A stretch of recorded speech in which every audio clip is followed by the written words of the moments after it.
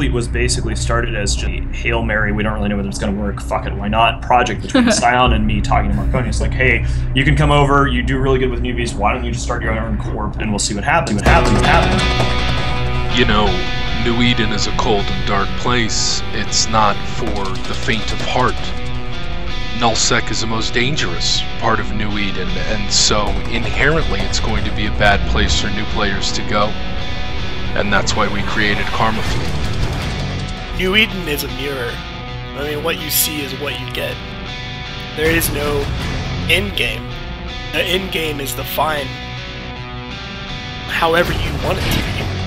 You know, you can look in there, and if you see a villain, then you can be that villain. Or you can look in there and you can see a hero, and you can become a hero. It's all up to you.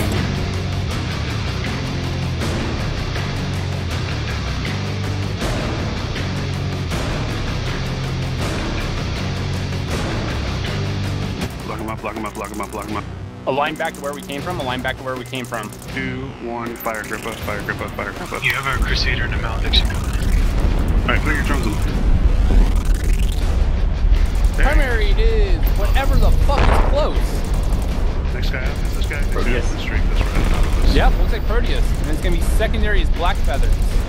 Then Tactical Damnation. What we're seeing in the aftermath of Phoebe and Fozzie is essentially disintegration of organized nullsec.